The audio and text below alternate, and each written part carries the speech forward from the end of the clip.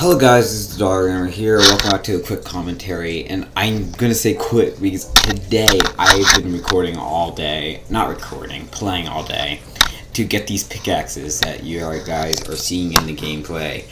But yeah, basically I've just been playing all day. But yeah, I'm just gonna be talking about my thoughts on the Uncharted collab because I didn't really, get to say my full thoughts on it yet.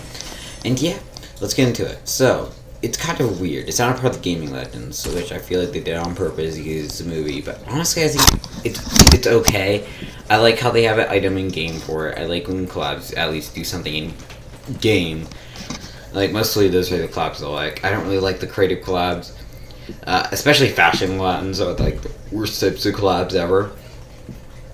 But yeah, when they add something in game, I am all for it. And they added a map. The treasure map's in Baltic, which is actually extremely cool. And yeah, I think the skin, well, Drake, what's his name? I don't know, I think he's good, the main guy. I don't really know who the girl is, but, whatever. This is just a quick commentary. I do like it, but honestly, I just kind of wish it was, Gaming Legends first. But yeah, that's it for today's video. I'm sorry it was so short. Yeah, if you guys do like it, please comment, like, subscribe, and I'll see you guys tomorrow.